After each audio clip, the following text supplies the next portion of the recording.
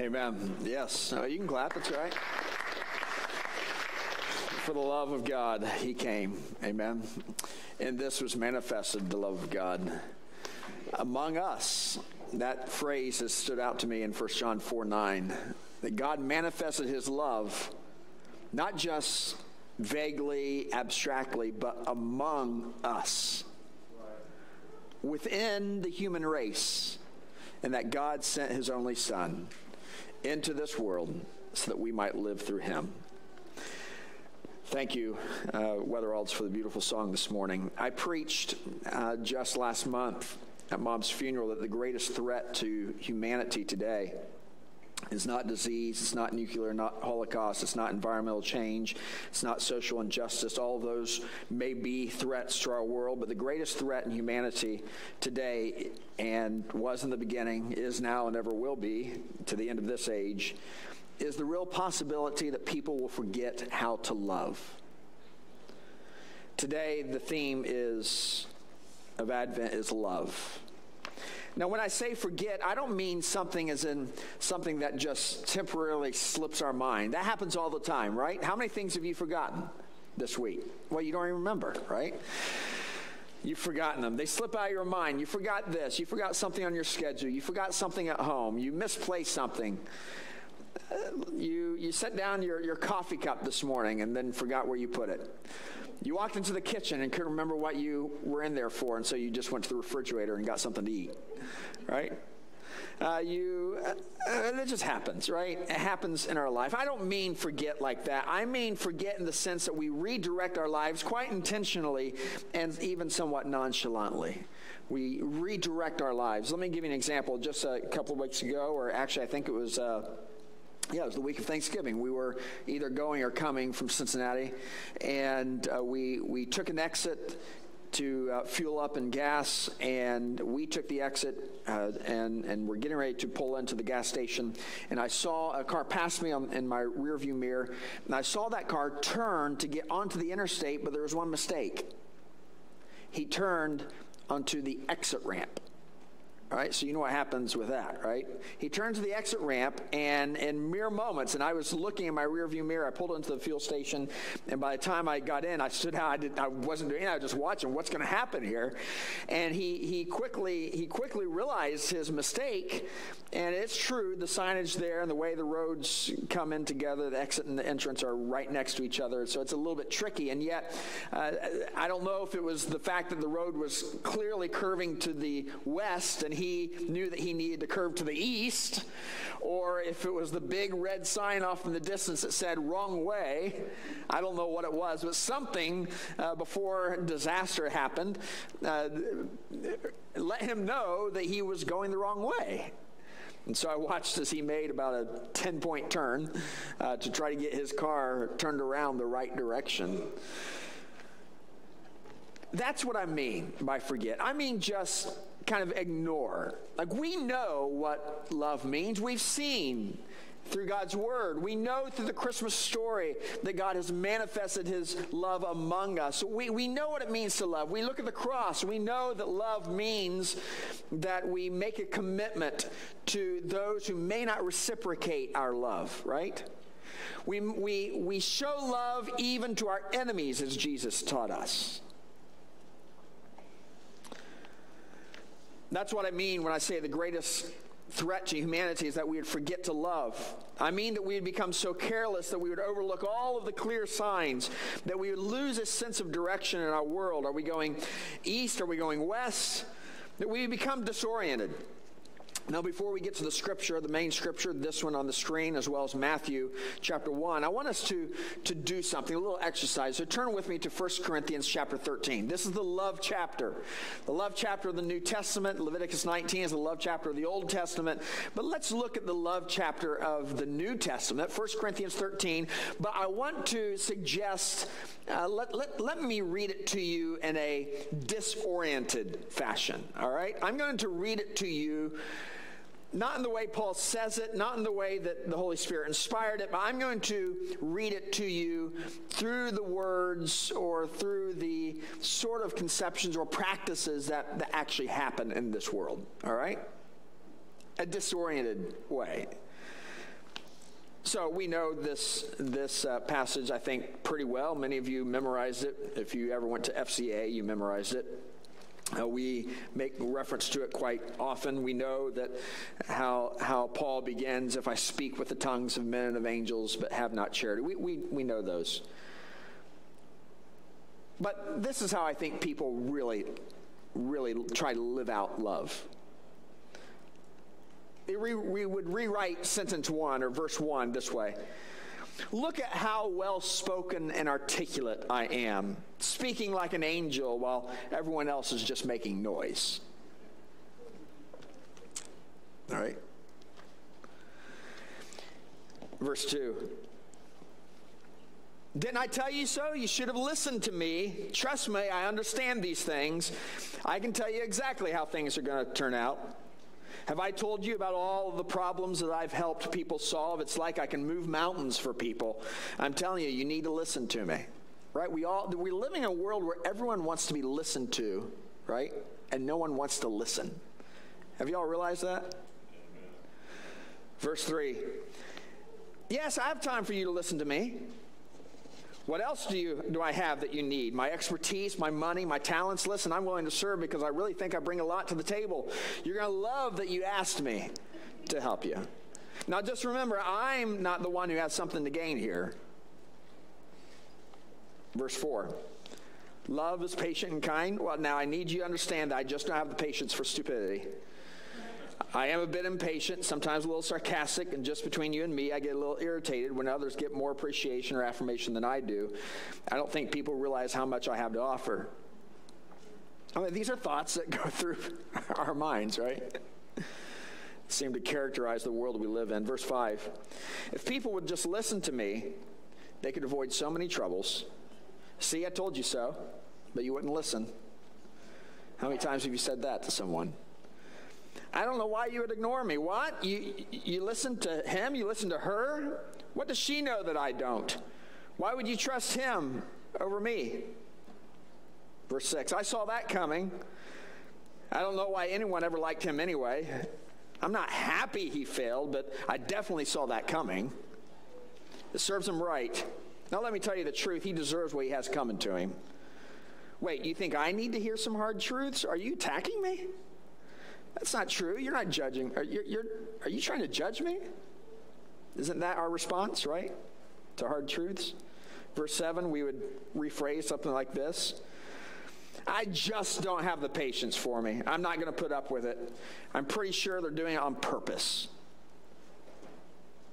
Didn't you see that? How else could you understand it? They meant it for evil, no doubt about it. I hope they get what they have coming for them. I'm just done with them. Verse 8. Yeah, I choose my friends carefully. If you do it my way and see things the way I see them, we'll get along real well. Otherwise, we can't be friends. Listen, I get it. I've been around the block a time or two. People don't change. Believe me, it's going to be the same. Right? Verse 9, we would rephrase it this way. Listen, let me just give you the big picture here. This may not make sense to me, but it does to you, but it does to me. Trust me, I know what I'm talking about. Verse 10, what do you mean when the perfect comes, the part will pass away? If people would just see things like I do, this would be a perfect world already. Right? Verse 11, when I was a child, you mean when you were a child, am I the only adult in the room? Verse 12, I'm so sorry that you only see things through a glass dimly. You just don't see life as clearly as I do. Do you want me to tell you what you ought to see? What? You want to know me? I've just told you all you need to know about me. Faith, hope, love. Yeah, the world really, really could use some of that. Right? That's kind of the way the world wants to live out love. This is a disoriented reading of 1 Corinthians. And yet it's what we see in the world today. It's like the helicopter pilot Aras Abayan, who took off from John Wayne Airport in Orange County, California on January 26th of this year. He didn't intend to become disoriented on that 30-minute flight from Orange County to his destination. Yeah, that's exactly what happened as he flew through the fog on that early morning And all indications by his sight, the way he could see things, it seemed as if, at least he thought he was elevating up to 4,000 feet when in fact he was rapidly descending until he crashed into a hillside in Calabasas, California, killing all 9 on board. Of course, we know that crash because that's the crash in which Kobe Bryant and his daughter and part of their basketball team perished. But investigations, which, by the way, are still ongoing, but preliminary investigations suggest that Sabayan was not paying attention. Get this, he was not paying attention to his altitude meter. You would think that'd be Flight 101, right? Pay attention to that altitude meter. Does it look like you're going down or does it look like you're going up? Point is that many times the world becomes a bit of a fog. In fact, in many ways, 2020 has been like a dense fog. We've become somewhat disoriented. We don't know how to act, how to decide, what to do. Do we do this? Do we do that? All year long, we've been second-guessing ourselves, right? Well, maybe I'm speaking for myself. We second-guess ourselves. Am I being too careful? Am I being careful enough? Should I do this? Should I not do that? It's very easy to become disoriented. And it's very easy in the midst of that to become like this pilot, Sabayan, to become disoriented, thinking you're going up when you're going down. 1 Corinthians 13 is to our relationships in life what that altitude meter should have been to that pilot. It's what you've got to pay attention to, especially in the fog, especially when things are not clear, especially when things are difficult. You've got to pay attention to that altitude meter. You've got to pay attention to that standard of love given to us, especially so clearly right there in 1 Corinthians 13. But then that takes my attention then to Matthew chapter 1. And turn with me to Matthew chapter 1. Because while we live in this world where it seems that love itself has become somewhat of a fog, people, quite frankly, have become quite selfish in our world. We have a different story in the story of Mary and Joseph and the birth of Christ. Here, we're not actually even looking at the birth, we're looking at the conception of Christ. And I have to admit to you, every time I read this story, and I've heard this before, I've heard people actually, skeptics and critics, kind of point out to this passage as if it is, reading it more with feeling than thinking. That is, even when I read this passage and I think of Mary and Joseph, I imagine Joseph being devastated. The news, the one to whom he is engaged to be married has become pregnant with a child.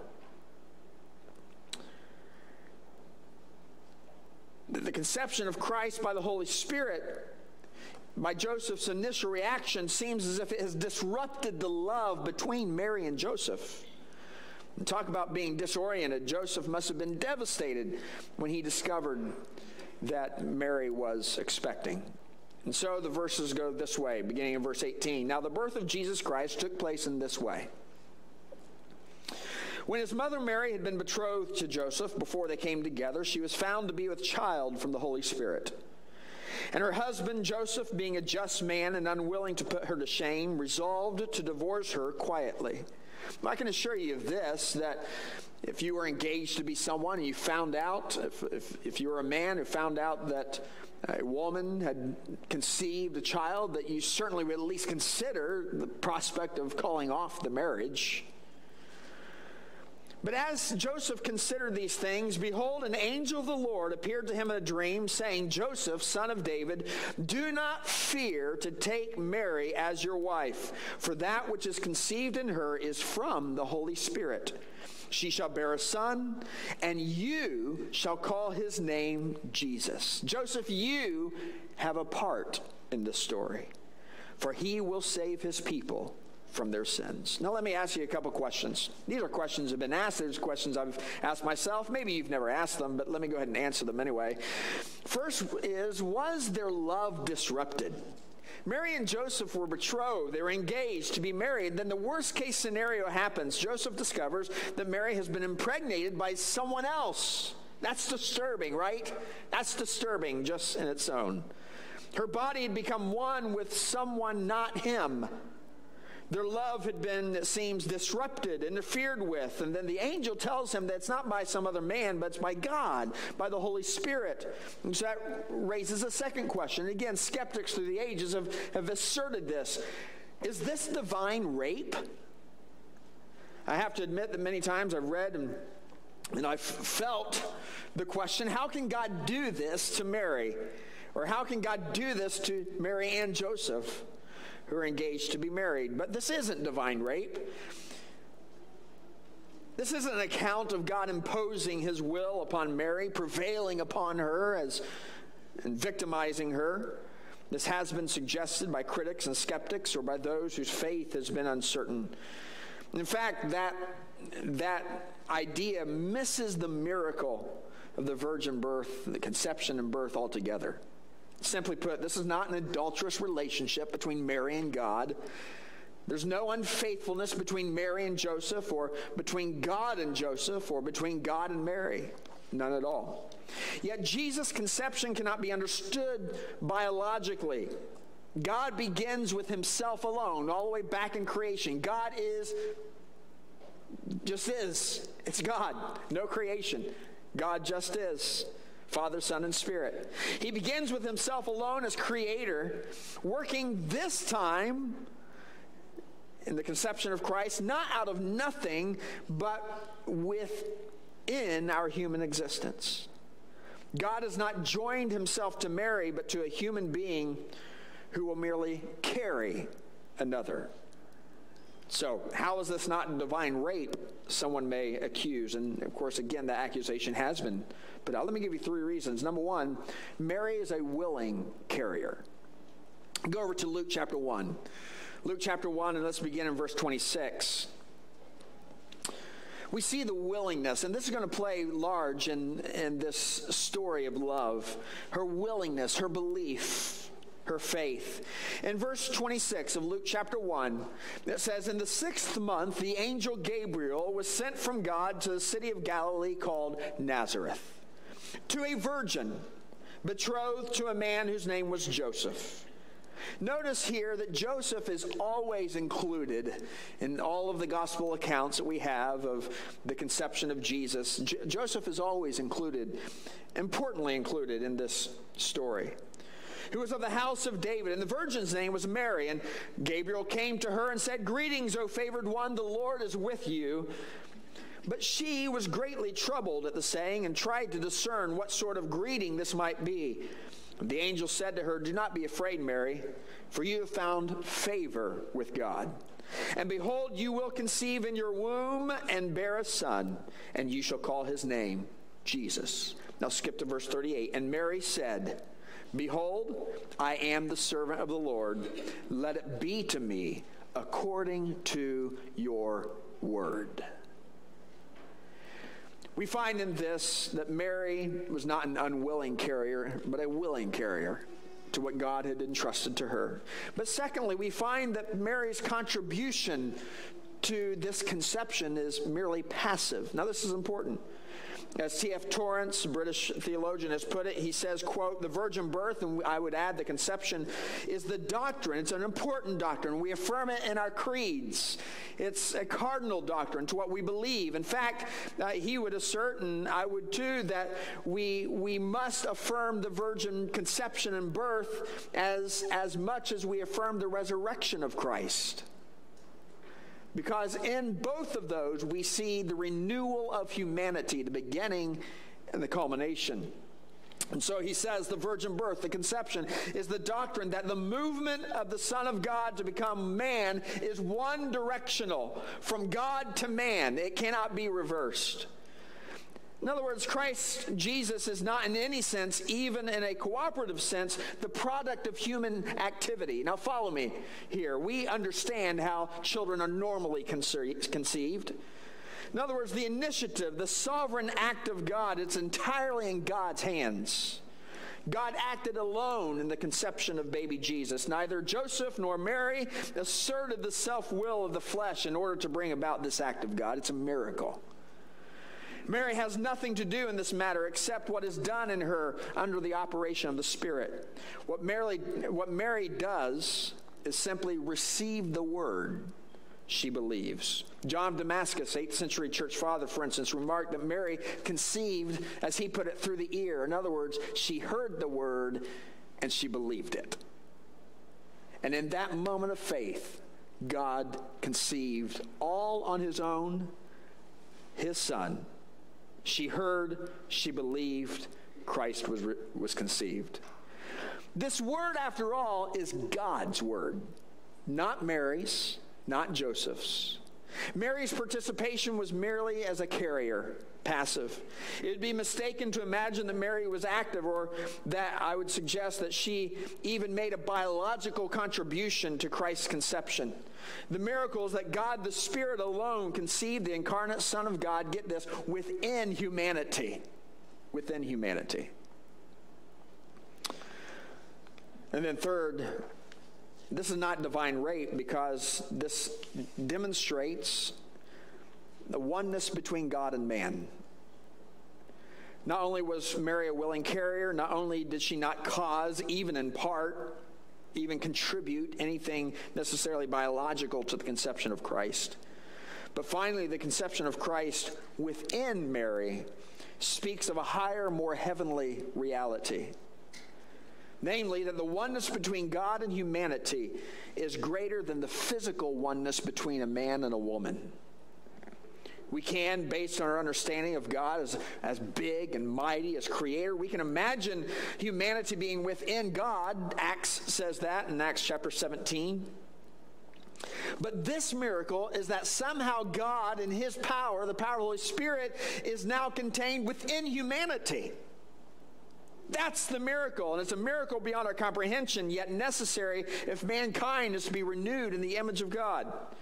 Now, you and I read Matthew chapter 1 and Luke chapter 1 every year, but have we ever really gotten our heads wrapped around the fact that God entered into this world within another human being?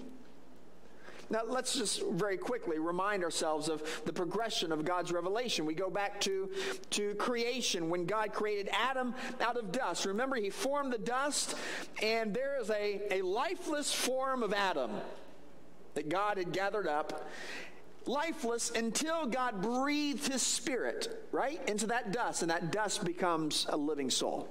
You remember that? And then God forms Eve from the side of Adam.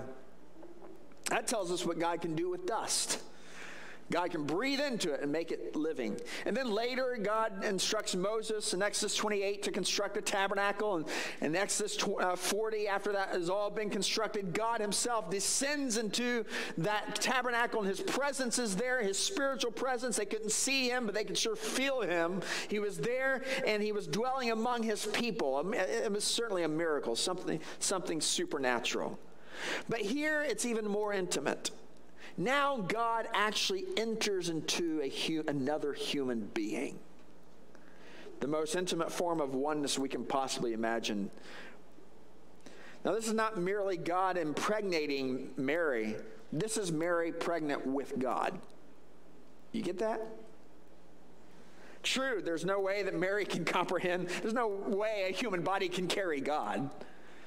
And yet, God descended all the way, humbled himself all the way to the point of becoming something that could be carried by a human person. On this occasion, God took on human flesh just so he could become one with humankind. That is through the Virgin Mary. This is not divine rape. Once again, I ask myself, how is this not divine rape, divine adultery? Didn't God interfere with the oneness and the unity that Mary and Joseph should have had exclusively? And I say, no, he didn't. This is not divine rape. It's not adultery. It's not a breach of the oneness that Mary and Joseph should have had. In fact, it's quite the opposite. You see, in marriage itself is an analogy of the oneness that God calls us to with himself.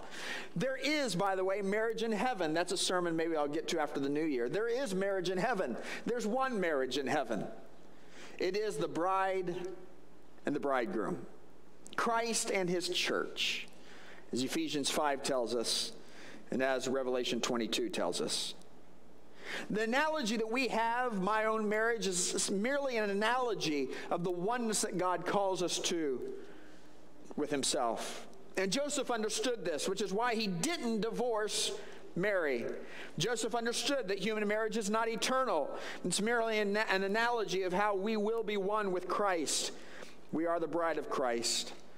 The delight of a husband and his bride pales in comparison to the delight the church will have in Christ, and Christ in his church. So let me conclude with these facts that we can draw from the virgin conception of Jesus. Number one, it was fitting for God to conceive within Mary. To conceive, I say, himself within Mary. Well, clearly, we know biologically, clearly Joseph wasn't fitting to bear a child. Mary, on the other hand, is like a second Eve. Eve received the word of God and then disobeyed. Eve, or Mary, received the word of God and she believed. In the same way, all who have eternal life must believe. Not that we contribute to our salvation, but that we allow ourselves, we open ourselves to the work of God, the work of the Holy Spirit within us. We receive that and we accept it in faith. God sovereignly works in every human being, and it only remains for us to believe in him and thereby be saved. That's one. Number two, it is this oneness between the baby Jesus and the Virgin Mary that we come nearest in this age and in this flesh, understanding what it is that God has in store for us in heaven. Can you imagine this? If in this fallen age, all right, because remember, we're Protestants. We do not affirm, as the Roman Catholics do, we do not affirm that Mary herself was born sinless. The Roman Catholics affirm that Mary herself must have been born sinless in order to be able to carry the sinless child of God. We don't affirm that because Scripture teaches something else, namely that all have sinned. That, as Hebrews says, only Christ was without sin. And so, but we see in this the nearest example, the nearest we can come to the union of God and humanity. That Mary herself could somehow contain anything of God, even the incarnate form of God. Yet that says something about what our eternal relationship with God will be.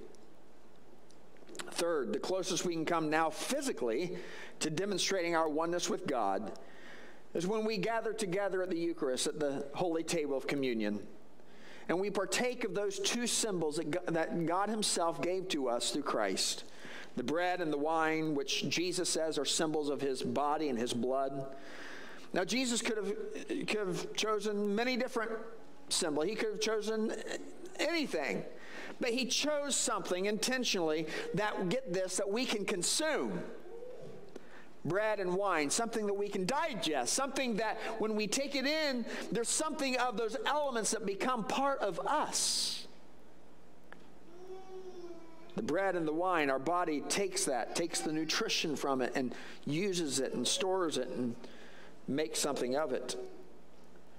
He chose elements that we can consume in order to get this across, this idea of the kind of love, the kind of oneness that God desires to have with us. It's best described in terms of consumption or absorption, in terms of pregnancy or containment. There's a commingling of persons in Mary's pregnancy. Jesus, the second person of the Trinity, and Mary, a common woman. But fourth, Mary did not violate her covenant with God or with Joseph. God did not interfere with their wedding plans. Rather, God sent forth his Son, born of a woman, born under the law, to redeem us so that he may send the Spirit of his Son into our hearts, as Galatians says. And so the passage ends here. When Joseph woke from his sleep, in Matthew chapter 1, the end of that chapter, says, when Joseph woke from his sleep, he did as the angel of the Lord commanded him. He took his wife, but knew her not until she had given birth to a son. And get this, and Joseph called his name Jesus. Joseph, not Mary, but Joseph called the baby Savior, Jesus. That's quite a different attitude that a man would have who found out that the woman to whom he is engaged is pregnant with another child, not his. Mary gave her body to carry Jesus. Joseph gave his name. That is, he owned in this moment, he owned that what God had done was not merely for Mary, but for him too. You see, God did not only choose Mary, though she was the carrier, but God chose Joseph. God put his son, a baby, under the power and the authority of a parent named Joseph. An ordinary man, yet a man with the power to do to this baby what Satan himself would desire to do. Yet Joseph took this young child and in faith loved him as his own, believing and knowing that Jesus was not conceived through any covenant unfaithfulness by Mary or by God, but in believing called his name Savior, Jesus. Now when John said that God manifested his love among us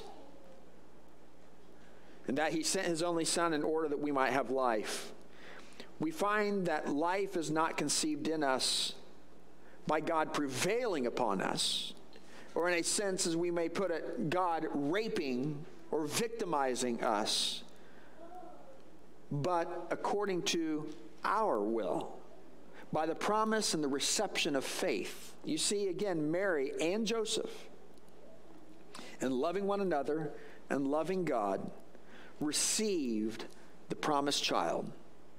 A child that had been promised since the beginning of time, when Adam and Eve had sinned and God had promised that child would be born. In this Advent season, we are called to a love that's demonstrated by God, manifested among us, and we receive that with the same reception, the same faith in which both Mary and Joseph responded to God, not in covenant unfaithfulness, but a willingness to God's announcement and a response of, God, you know best, you do your will in me. And when we have that attitude toward God, love will be born in every one of us. And so let love be born in you by faith this Advent. Would you stand with me? Our Father and our God, our Creator and our King, we bless your holy name, for you have given to us your Spirit. And while we are not the carriers of the flesh and the blood of that second person of the Trinity, the Word of God incarnate, we are carriers of the Holy Spirit. And we pray that this day that your Spirit would be born in us afresh and anew. For it is your Spirit who forms us, who shapes us, who loves through us. And we pray that the love of God would be manifest among us, in us, through us, this Advent season. For Jesus' sake, amen. Amen. Thank you for being here this morning. We do hope that you'll join us either online or in person tonight. God bless you.